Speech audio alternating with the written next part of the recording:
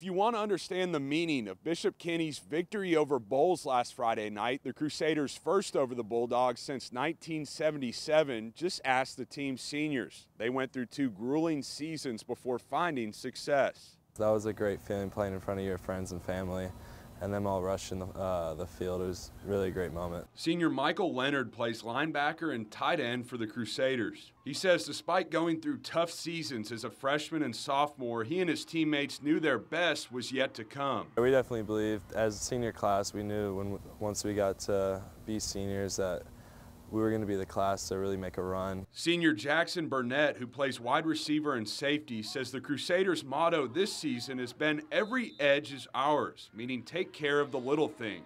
He says while some didn't believe they could take down Bolles for the first time in 45 years, he and his teammates' belief never wavered, and it made for a special moment when the final whistle blew. There's a lot of chest bumps and a lot of hugging. It was a big win, not only for the team, but for all the alumni, all of our student section. While the Crusaders lost their final regular season game against University Christian, they still finished with an 8-2 record and district championship. They're not stopping here, though, as they'll look to make a state championship run starting next week here at Bishop Kenny.